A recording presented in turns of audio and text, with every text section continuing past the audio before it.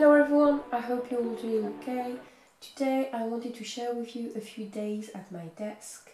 I'm very happy because I finally bought a kind of tripod that clips on my desk for my phone, so I can film top-down videos. The first clips of this video were filmed with my camera and my usual sideways setup because this was the only way I had to show you what I was doing in my notebooks. But the rest of the video is going to be my top-down shots, and I hope you like it. I think the quality is okay. I had been hesitating upon buying a tripod for my phone because I thought that the camera quality wasn't good enough for videos, but I think it's alright. The sound is not alright though. This is why I'm doing a voiceover instead of speaking while I'm working. And also, I've always found it difficult to do things on camera while I had my tripod in the way. And for example, in this shot, I had one arm looped around the base of the tripod of my camera to be able to write and still be in the shot. And I had to have my different lamps to be in focus, and this was not relaxing. Whereas with the tripod for my phone, it's clipped to my desk, it's over my head, and I don't even notice it because I don't have to stop every half an hour to start filming a new clip like my camera needs. And I've been able to craft and not being self-conscious about being filmed while I'm crafting. So I've been enjoying filming myself doing these notebooks videos much more. All that to say that I hope you like this video. What I'm doing right now is updating my film notebook. I didn't take my film notebook with me while I was away in Canada for 4 months, and I had quite a few things to add to it. I've been using this notebook for, I'd say, 10 years, and it's a very simple setup. As you can see, I just write the name of the movie, the year it was made, and where I watched it. Was it on a plane, on Netflix, who was I with? And I really like this minimal setup. I also have lists of movies I want to watch, and sometimes I have little statistics. How many movies did I watch this year? How many were classics, like made in the 40s? I also have some pages about some TV shows I watched. The new thing I wanted to do with this notebook was to have a page with all the posters from the movies and have little reviews about them, and I really liked the result. Because I was filming and writing sideways, you don't notice it on camera, I think, but in reality the pictures are all sideways. So I will have to redo these pages, but I really like how it comes together. I liked that I was able to have a little review under it, because sometimes when I just see the name of a movie in my list, I do not remember what the movie is. For example, for The Wonder, I do not remember what the film was about.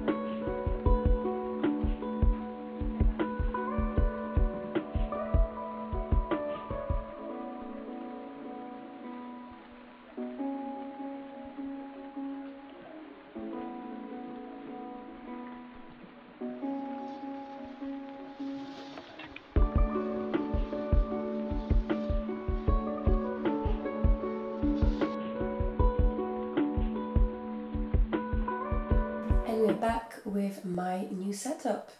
On this day I had just received my new scrapbook. You've seen my daily scrapbooks before, and usually they're square, but the place where I usually buy my scrapbook, which is the discount store called Action, hasn't had any of those square craft scrapbooks in months.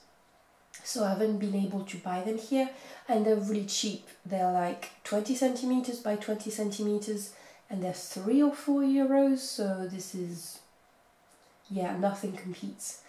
And Even if I wanted to buy like similar scrapbooks online, I did not find any scrapbook that was 20 centimeters by 20 centimeters. And finally I settled on this rectangular one by Clairefontaine. I'm not sure how I'm going to bond with it. I hope I really like using it in the long run, because it's smaller, I'm not sure I'll be able to do my usual layout.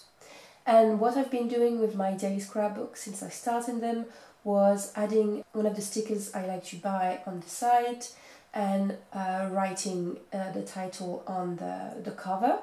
I decided to use my label maker from the discount store, and I would not recommend buying a cheap label maker at Action because this has been a pain to use.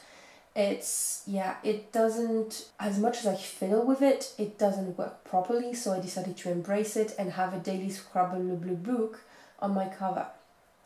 I decided to use those plant stickers from Recollections that I bought at Michael's in Canada, and this Please Grow is a subtle nudge to myself to grow up on something, so I thought it would be a nice reminder to have on my cover. And I thought this Hoya sticker really went well with the color of the Please Grow sticker.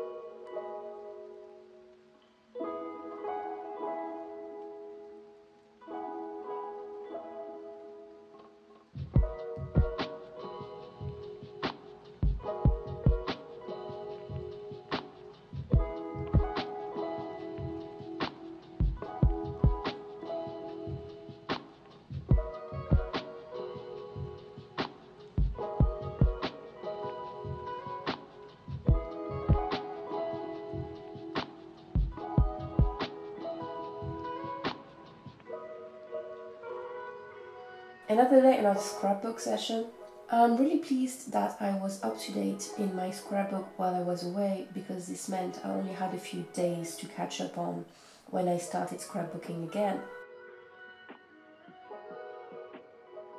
I was really happy to be back home and have all of my supplies, my stamps, my little baskets and neatly labeled pockets with all my stickers. That meant I was able to spend more time on decoration, and this was so nice to be scrapbooking again. Also, because it's December, I'm allowed to use my Christmas stickers and I love them. I remembered I had seen in my stash a sticker with wrapping paper and presents on it, and I knew it would be perfect for my picture of wrapping presents.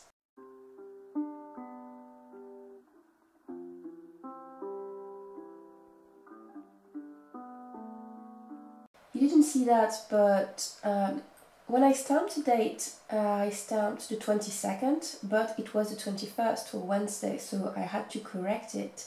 And the way I did it was to cut down a bit of craft paper I took at the end of the scrapbook and glue over the wrong date. It bugs me a little because it's not as neat as it would have been if I hadn't made a mistake, but it's the best solution I have. I remembered I had kept some of the strands of the string I had used to wrap my present, and I thought it would be a nice ephemera to add to my scrapbook. Because there were small strands, I did not have, it was a bit difficult to use just masking tape to put it down, so I used some packing tape, some craft packing tape to secure it, and then over it I used some Christmas masking tape that I bought at Michael's. And then I thought that these stamps would be perfect to add decoration to my page. And these stamps, I could use them, these are stamps from the USA and that a friend gave me, and they're birds in the snow, and They're just so cute. I could use them to send cards if I were in the US, but I just love them so much, I just wanted to use them in my notebooks.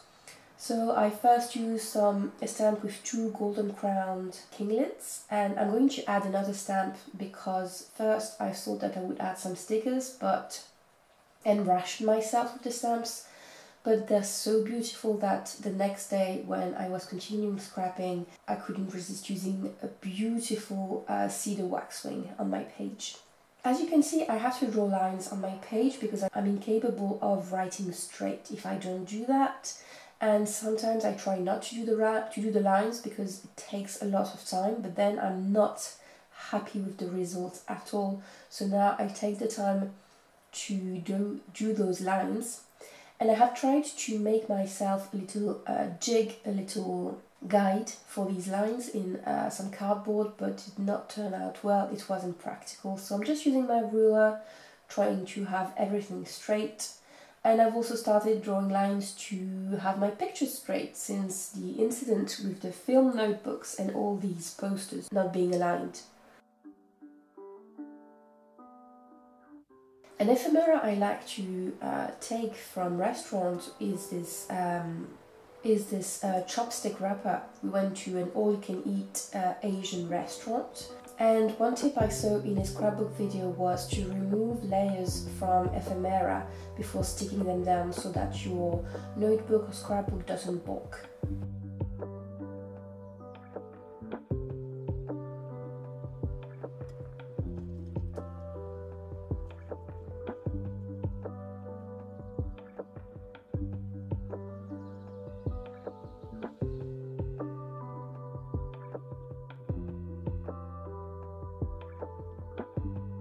I like putting ephemera so that they can break up the page and it's just not one column of text.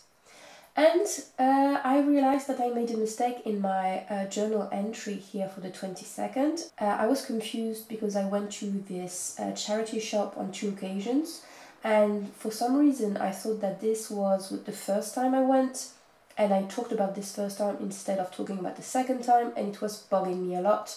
So I had to cut a bigger piece of this craft paper and glue it on the page, which was very disappointing because I really liked this page. I loved how simple it was with stamping and the stickers and the bird stamps, but it couldn't be helped. It really was bugging me. So the way I did it was that I first wrote down the last words that needed to be on the page, and then I calibrated my journaling so that it would fit perfectly in this space, and it worked out all right. I also drew lines so that it would be so that the text would be aligned with the other columns of text.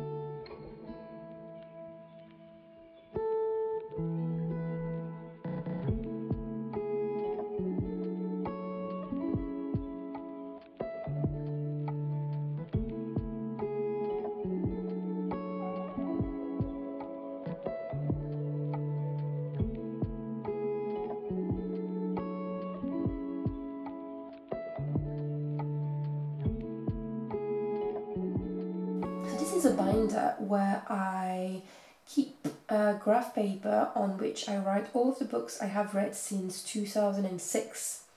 So it's been 15 years, has it? Okay, so it's been 18 years I've had this reading, I call it register, this reading register for 18 years. And I did not take it with me while I was traveling, so I had to update it. I always write with a fountain pen, and here is a very cheap Pelican fountain pen. It's a German brand that I like. I simply write the title of the novel, the name of the author, and the date I started reading and the date I finished. I also write down if this was an audiobook, and the little stars on the left signify if I have finished the book yet. I also have different pages for graphic novels, for short stories I read on my e-reader, and other sections in my binder that I could show you if you are interested. And that day I was really needing some mindless, satisfying work, and I decided I wanted to copy this page because I don't know if you can really see it on camera, but I had been using a fountain pen that I would fill up with ink from a bottle, and it would dry out between uses, and every time I started using it again, the ink would be thicker and have the sheen and never really dry fully. So I was in a really good mood. I was not in a really good mood, but it wasn't the perfect mindset to just copy some stuff and not think about anything. So I decided to copy it down and to do it very neatly. And I did not film that, but I also copied down other pages, and it was really, really relaxing.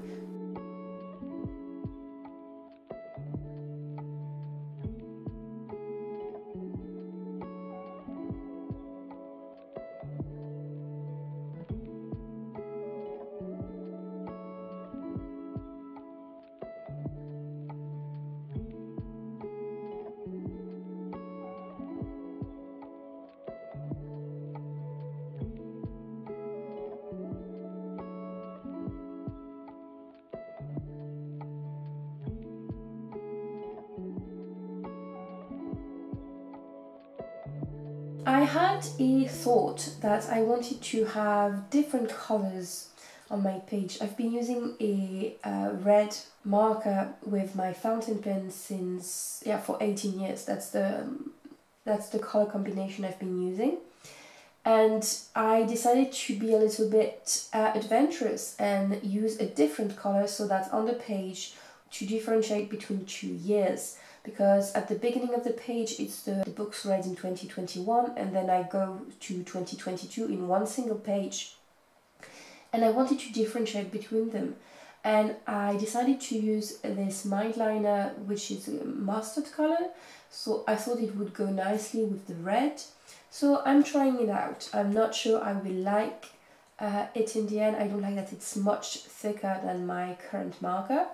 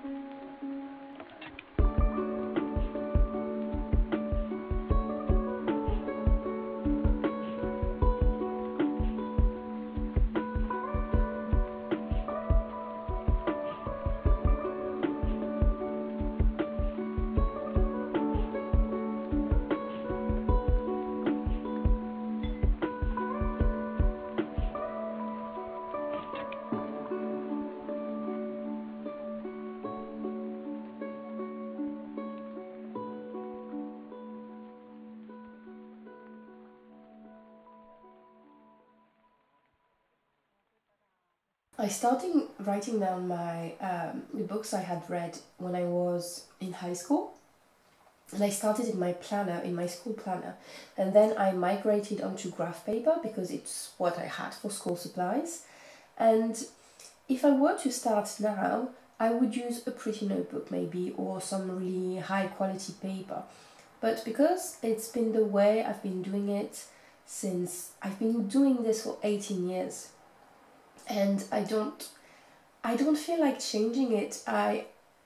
It would be much prettier in another way, but I love how simple it is. I love that it's unique to me, that I came up with this system when I was 16, I think.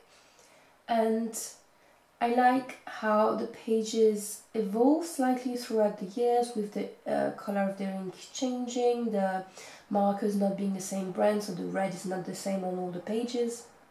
And I don't really care that it's not pretty, it's my own, it's completely disconnected from social media. It's not anything I show anyone, it's just for me. And yeah, it's going to continue being very simple and very not interesting, I guess.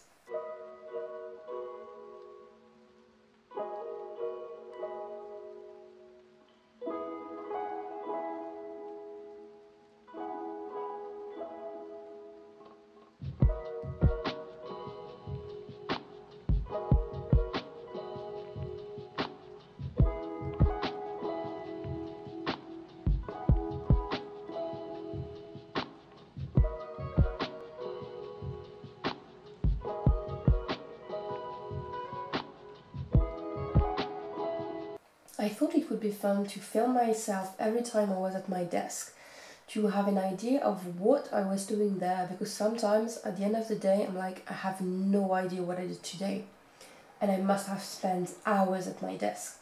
And I think it's interesting to see the different things I do, working in my reading journal register, working in my film notebook. You'll see other stuff later, working in my scrapbook, working on my computer, editing videos. I just think it's a nice mix, and I've been liking watching videos of people working in their own notebooks, and in a very simple way. Just having music sometimes and watching them work is very relaxing to me, so I hope it will be relaxing to you too. So I said that I didn't mind that my system was not very pretty, but one thing that I could improve is the binder I'm using, because it was just a binder that was lying at home. And the dividers are all dividers I had in my school binders. But I thought, I have all of this pretty scrapbook paper, maybe I can make some custom dividers and see how I like it. First, I thought I would do the main part of the divider in this peach cream color, and I would hide the design, the little illustration that I didn't like, under this a band of floral paper, so that it would create a little design on the page. I also thought I would use the same paper to make the little tab on the right of the page. And it was very simple to do. I just glued it over the illustration I didn't like. I trimmed a little band of paper for the tab on the right, and it wasn't as complicated as I had feared. I was able to use my corner rounder for some of the corners.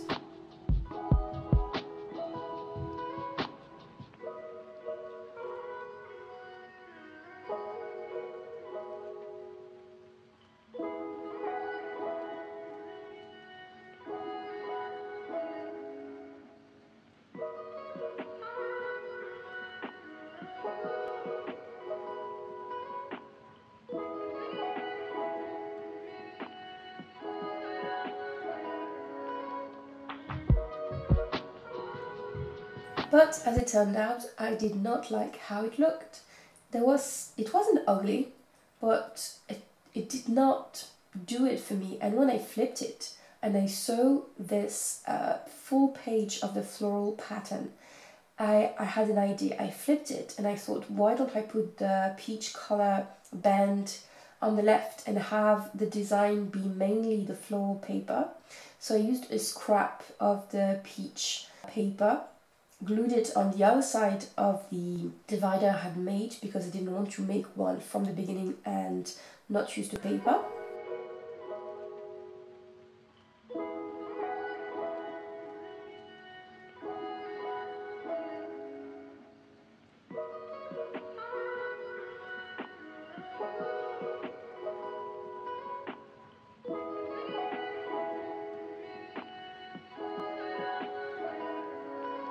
I decided to try to use my label maker again because I'm ever so the optimist, but this went as well as you can imagine. You could not really read what I had tried to punch, which was lecture, which means readings.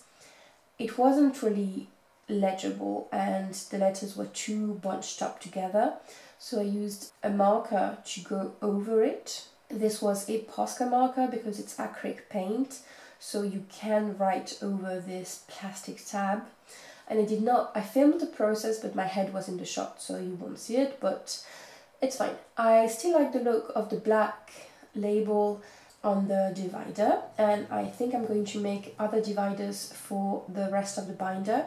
I just didn't do it that day because it took me a bit of time to do this first one because I basically had to do it twice. And maybe next I will try to decorate the binder, or I will finally buy a new binder, but I like the idea of using a binder I had lying at home. I've had my own Christmas tree for several years, and I've always wanted to have a pretty simple Christmas tree with a simple color scheme and natural elements on it.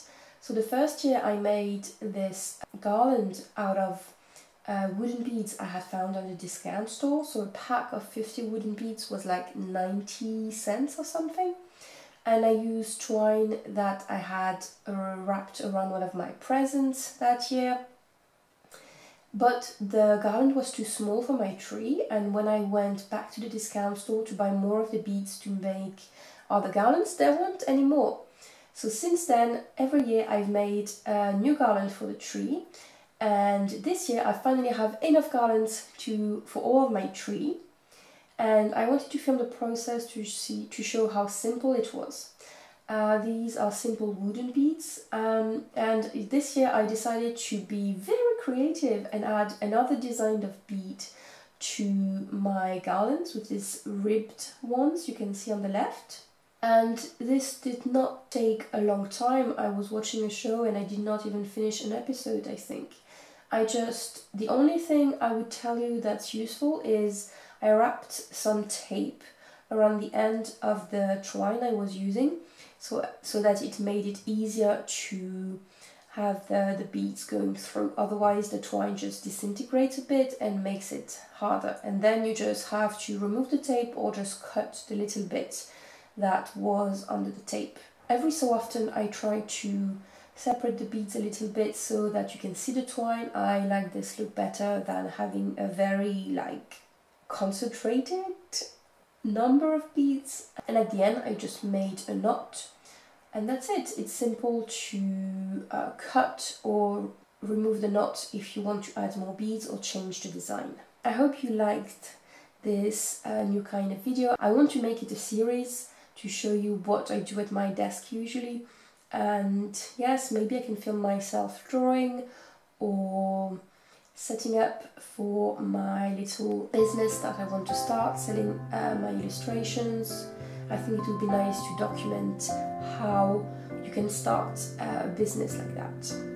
Thank you for watching the video, and I'll see you next time. Bye!